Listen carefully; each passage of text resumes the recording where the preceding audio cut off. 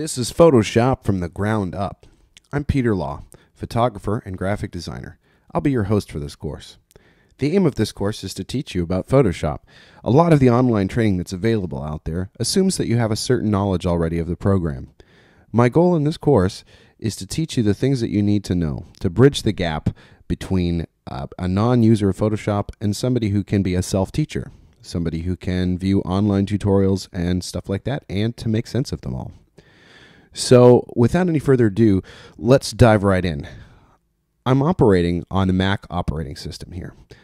Photoshop works both on the Mac and the PC, but in this case, my interface looks a little bit different, but for the most part, the programs behave pretty much identically on the two of them. So I'm going to start my Photoshop right here. It's in my dock, or you can start it from your program menu in the Start in Windows. So this is Photoshop. Now, what do all of these things mean? This area over here is called Toolbox. The Toolbox is where the tools live. It's deceptive sometimes because it looks like these are all just, this is the number of tools we've got. But a lot of these tools have little arrows in the bottom corner of them. And if you click on them and hold, you'll notice that there are actually more than one tool in most of these tool locations. Now, your toolbox may look a little different than this. If I click right here on this little arrow, it becomes a 2-column layout instead of a 1-column layout. So you have this option, and if you're using an older version, older than CS3, then it will automatically just be a 2-column. And over here, we have panels. Now, there's different types of panels here. I'm going to click on this right here, and this is going to bring up, these are basically expanded panels, and these are iconic panels.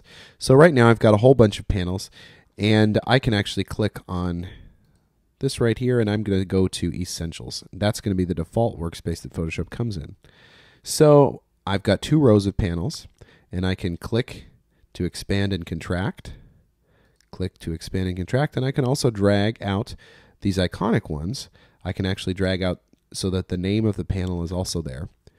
Now, panels are used for presenting information, sometimes for interacting with your document. They really can do a whole lot of different things. And Photoshop comes with this workspace picker right here that allows you to select different workspaces that are designed for different tasks and to allow you to customize things yourself. So I'm going to go back to the Essentials workspace. And this right here is my clone source panel. So if I decide I don't want this, I can just drag this off and close it.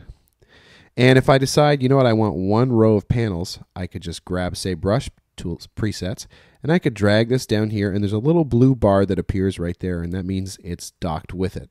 And I'm going to grab this one and put it, I can put the blue bar between, which means it's a separate panel group, or I can bring it up a little bit until the blue bar appears right here, and now they're grouped together. So if I expand the panels, those 2 tabs will live in the same spot. If I want to close down tabs, I can actually just double-click on the dark bar, and that frees up some more screen real estate for other areas. I can click right here, hover my cursor over, and I can actually resize panels here. So that's how those work. Now, up here at the top, we've got this area right here. This is called the application bar. So from the application bar, I can, well, obviously I can quit, minimize, and restore my images or my window. I've got this Launch Bridge. Now, Bridge is a bundled file browser that comes with Photoshop. Mini Bridge, which allows me to basically interface with that while I'm inside of Photoshop instead of using another application. And then my extras, and this is guides and rulers and stuff like that, which we'll get to later. And Screen View, this allows me to arrange documents in different places if I have more than one document open. And this is my screen mode, which allows me to change screen modes, which will make a lot more sense when we have documents open. This right here, this area here, is called the options bar. So the options bar allows you to specify options for the current tool you have selected. So you'll notice that as I change tools, the option bar changes. So these are always related to whichever tool you have chosen. And whenever we have a document open, if you right-click on your mouse, or if you have a one-button Mac mouse, you can control-click. and you'll get a contextual menu. Now I can't do that right now because I don't have a document open. And in each one of these panels, there's a little thing right here, and you can click on that, and that's called a panel menu, or sometimes called a flyaway menu. So that's how the interface works in Photoshop CS5.